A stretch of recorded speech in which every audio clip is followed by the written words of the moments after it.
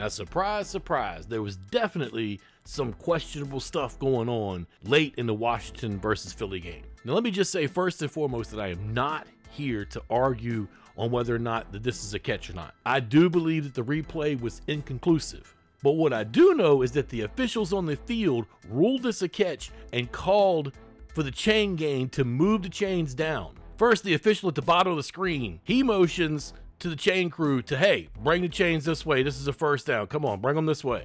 Now, second of all, at the top of the screen, we have the second official up there who puts his hand up in the air with one digit. That's to symbolize that that's a first down, y'all.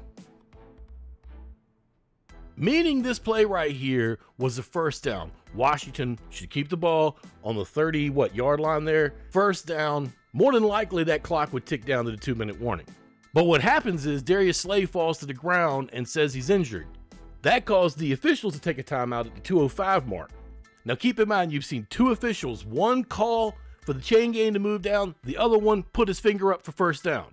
The time on the clock is 2 minutes and 5 seconds. The clock stops. Mind you, it's before the final 2-minute rules kick in. So the officials can't just step in and say, oh, well, we're going to do a booth review or we're going to review this and change it on our own. Now, during the time in which Slay is getting up off the field, mind you, a situation where the chains have been moved down to the new spot where the new first down is at. And there's like this uncomfortable couple of moments where nothing really happens. The officials stand there talking to Sam.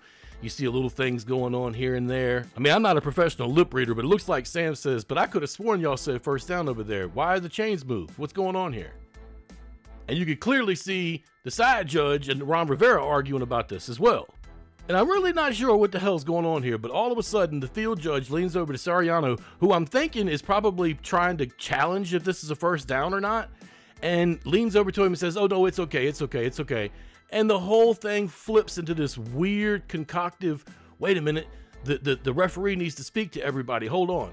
And the first time that we learned it's going to be fourth down is when Sariano walks away with his fist in the air right here, letting the team know it's fourth down. Mind you, the chain gang is still down there. They had to turn around and move back to where it was 4th and 1. Again, not a lip reader, but it looks like Sam says, well, he said it was first down. I don't know what the hell's going on right now. Now remember now, keep in mind, a couple minutes have passed. The referee comes over and tells something to Ron Rivera. My guess is he's telling him it's going to be fourth down. And Ron's like, you just fucked me, man. You just fucked me. Sirianni says, thanks, guys. I needed that one. Appreciate it. You can read his lips. He said, you're a real trooper, man. Good job. Referee steps to the microphone, and oh, surprise, surprise, the microphone doesn't work. He now tells us that it's an incomplete pass. And the whole reason why this is just complete fuckfoolery is now Washington has to challenge this play. They had no choice whatsoever. Of course, we've seen the replay at least, I don't know what, 3 or 4 times at this point, and we all know that it's probably inconclusive. Now, let me just be completely clear. I am not one of these people that comes out here and says the NFL is rigged. But when stuff like this happens, it really makes me stop and wonder. They say it's a first down. You got 2 judges on the field that are right there on the line calling it a first down. Then with no replay, 0 replay whatsoever, it was before the 2-minute warning had come. So the officials don't draw their own replay at that point, and we end up here. Now, of course, they ended up having to go on with their play there, and Washington got sacked. They lost downs. Philadelphia scored again. You know, I'm not trying to complain about what happened at the end of the game, although Sam did drop him right back down to get another touchdown. What I'm trying to complain about here is what the hell is this? I tell you what the hell it is. It's a trash call made by a trash set of officials employed by a trash league that knows that their officiating brand is trash. Something tells me that the league's going to come back and say they messed up on this play right here. And it looks a little dodgy when you start considering that I saw a couple videos last week of the Eagles game that they didn't have any penalties in, where there's a whole lot of evidence that they committed a bunch. I mean, we already knew that Philly was a league darling. Do you really have to rub it in our face? And I don't want to take a shot at Philly on this one. I want to take a shot at the league on this one. Get your act together.